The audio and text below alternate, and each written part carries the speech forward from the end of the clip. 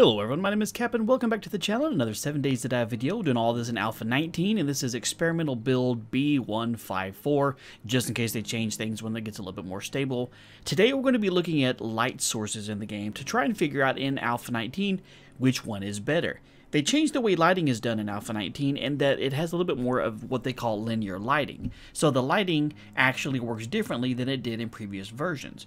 Now in my toolbar down there you can see I've got 8 different kinds of lights. I'm basing this entirely just on the things that you can craft and or use, like candle table lights, basic light bulbs, industrial light bulbs, lanterns, spotlights, torches, and regular candles. There are other lights that you can use if you go under your creative menu and you just start looking for lights. There's a ton of them in here, but I don't believe you can actually wire in any of those. They're more or less just for POI, basically, if you're trying to make your house look nice. So I'm only going to test the ones that you can use in-game to see which one works the best, and pretty much just kind of see which is going to be the best option for lighting up your base. Now what I'm going to do is I have this set out here, so it's like 1, 2, 3, 4, 5. It's marked 1, 2, 3, 4, 5. And what I'm going to do is I'm going to place each one on the top block of this particular column here, so they're all in the exact same spot. And I'm going to use the lights command with it dark outside, and we can see the ring of exactly how much light this puts off. That way you have a really good, clear indicator as to what the best light source is. So let's get in there real quick and we'll start testing these lights out. Alright, so the first thing we're going to test out on the list is the basic candle, which this little table candle you can make just by having a regular candle that you can find everywhere.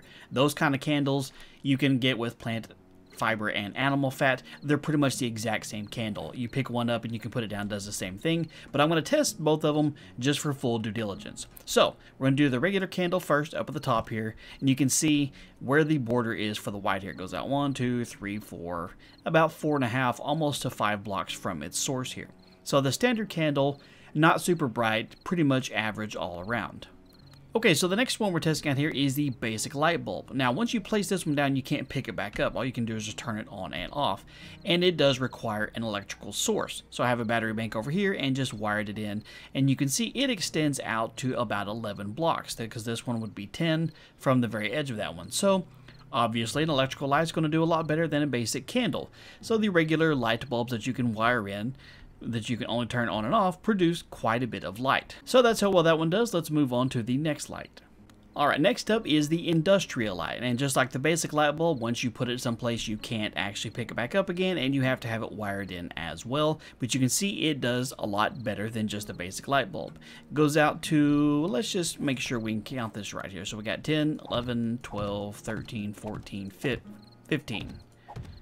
So this particular light, the industrial light, extends out to 15 blocks away from the source here. So far, that is clearly the most potent lighting that you can actually make yourself. But we'll continue testing on the rest of them here. Alright, next up on the list is the basic lantern. You can pick this one up and place it back down too. Now, anytime you're using the lantern, trying to get it to go on this side instead of just floating there, sometimes you'll have to hold down the R button and choose on face to be able to put it on there. But you can see it extends quite a bit out too. It goes all the way out to 14 blocks, so it's just actually about 14 and a half. So it's only just barely weaker than the industrial light that we just tested out. And lanterns you can find in places. You can make them pretty early on too, and sometimes if you find them in POIs, you can pick them up. So it is kind of an easier way to get to it than through some of the industrial lights or the regular light bulbs. Alright, next light. Alright, so the next one we're going to use is the trash can spotlight. This is clearly one of the more powerful ones you can get here, and this is definitely some sort of scrap together invention that you came up with here. But we can see it extends way out further than the rest of them when it is pointing straight out. So we're at 15, 16, 17, 18, 19 and a half.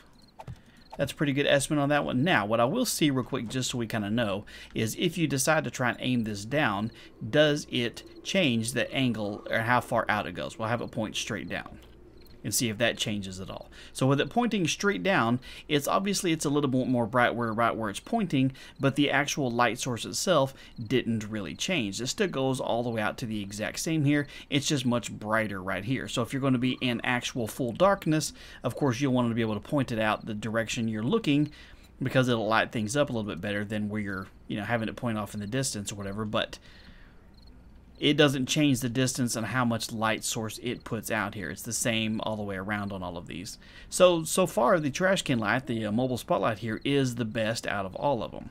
So that's definitely kind of cool. All right, let's test out the other two we have here. Alright, so the next we're going to look at here is the basic torch. You start the game off with one of these. They're easy to find, they're easy to make. This is going to be the main light you're going to use early on in the game, but that has a caveat because it is one of the highest producers of in-game heat towards the heat map. So you deck your base out with one of these and you're probably going to get a lot of screamers. And we can see out here with as far as light goes, it extends about to 9 blocks, almost to the 10 block range here. So it's not super duper far. But the fact that you get to start the game with one and they're so easy to find, you can't expect it to be too powerful. So let's move on to the basic regular candle now here. This one you can see works exactly like the last candle. Let me get that out of my hand so I mess it up here. Goes out to about 4 blocks, just almost right up to the 5 block line there. Works the exact same way as the regular candle does. Doesn't really do a whole lot, and these you can find in places because it's the exact same thing as just a regular candle. So it looks like the mobile spotlight is the most powerful of the lights you can get, followed by the industrial light. So if you're looking to really light up the entire outside of your base, trash can lights and industrial lights will light up the whole area way better than anything else would. And inside you could do things like lanterns or basic light bulbs and light it up without just completely blinding yourself. Alright, that pretty much wraps it up. Hopefully this video was informational and useful and taught you about some of the new things that they put in the game with the new light mechanics, as it did change from Alpha 18. And hopefully this got you some better information as to what you're going to need to be able to light up your base. Again, things like torches and campfires and burning barrels and stuff will bring in a lot more screamers than the electrical lighting will, but they are a lot easier to make. So, hopefully this information will at least help you kind of figure out how to light your base up. If you found the video useful, do me a favor and leave a like on it. And if you're new here, make sure you subscribe so you don't miss out on future videos. In the meantime, you guys have a wonderful day, and I will talk to you later.